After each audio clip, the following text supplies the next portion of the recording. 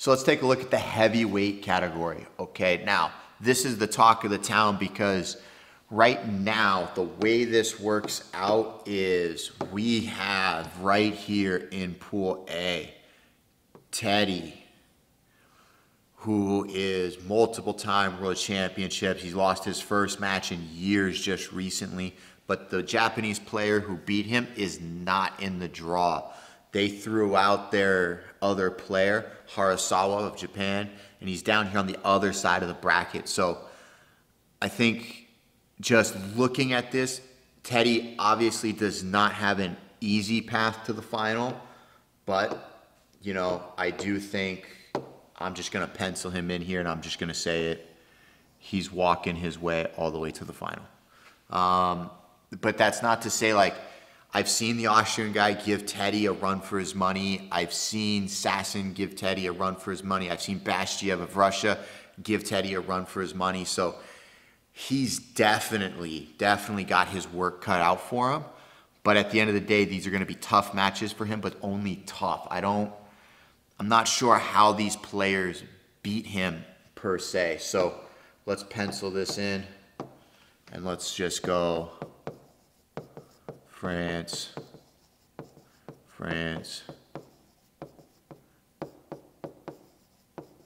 and just say that's what's happening.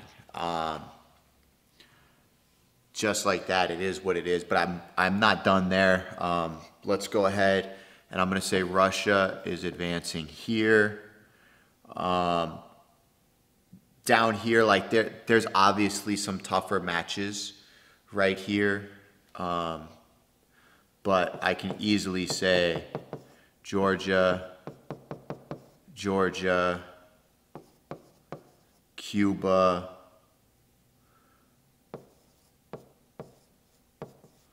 Brazil, and this one match doesn't really matter, and Poland.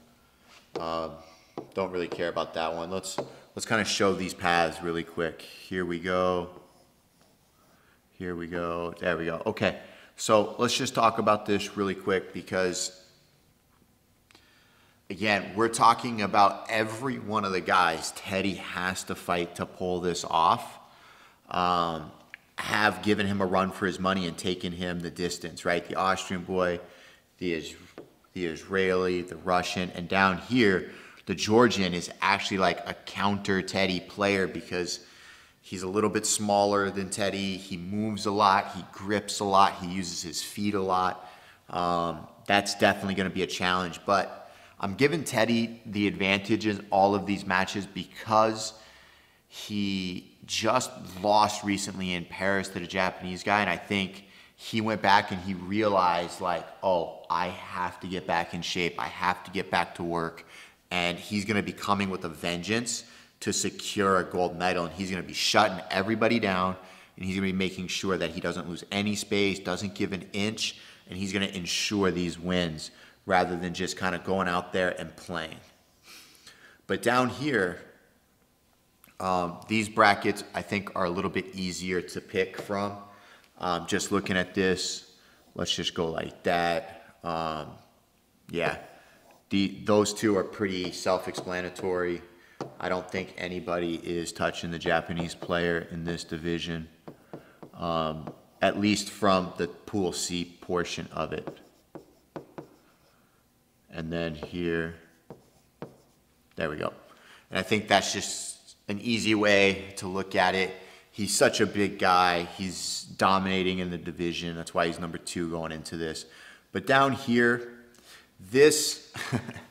This pool is a little bit more of a challenge, right, as a whole, because when you look at this smaller bracket, Frey should be an easy win for Krpalek, but again, I just wanted to kind of point this out that it's not going to be a cakewalk for him, right? It is going to be a challenging match, but I think he pulls it out, no questions asked. Down here, I think we're going to go, I don't think it matters because I think Grol beats both these guys hands down, and this match should be a medal match. I don't think either one of these guys should be fighting this early on in the division. But it is what it is. It's the Olympic Games. You're going to fight some tough guys. But we have Krpalek of the Czech Republic versus Grol of the Netherlands. Who wins? Both these guys were former 100-kilo guys that after 2016 have moved up into the heavyweight division, and they've both made a name for themselves, climbing to 3 and 6 as the seeds at the Olympic Games in a short amount of time. Both of these guys are contenders to beat Teddy over the Japanese player.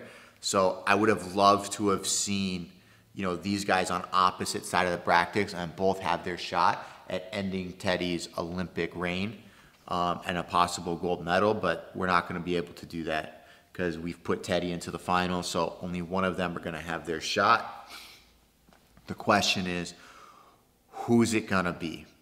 They know each other very well, and this could go either way. I will say, though, that regardless of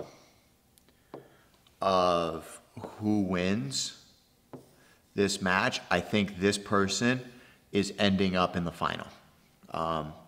That's just the way I see it. I don't think the Japanese player beats either one of them. The question is, who's game enough to go all the way through and make it? And I think just looking at it, I think I have to do this. And then because I did that and I said this, we're obviously going to pencil that in, and then we're going to mark it off like that. And the reason for that, and the reason, I'm kind of putting, Krpalek over Grol in this situation is Grol actually had to beat a teammate out in order to get a slot. And again, I said this in a previous draw. When you have to overcome an obstacle that makes the Olympics uncertain for you, it can feel like a sense of relief, which means you're on your downturn instead of your upturn for the games. And I think that little slight difference can make or break this match because these two are so closely intertwined in skill and how much they know each other. And then I'm going to do this. I'm just going to do it. I'm going to do it. Boom. I want to see this happen. I remember being at Abendsburg and we were talking about how Krpalek should be the person to move up because he has the style to beat Teddy. And I think we're going to see it at the Olympic Games, and we're going to see Krpalek pull that off. I know it sounds crazy, but we're doing it. It's my predictions, and that's what we have going on. So let's drop some of these other guys down here into these brackets. So right here we have Harasawa of Japan in the losers bracket, and up here we have the Georgian. And then over here,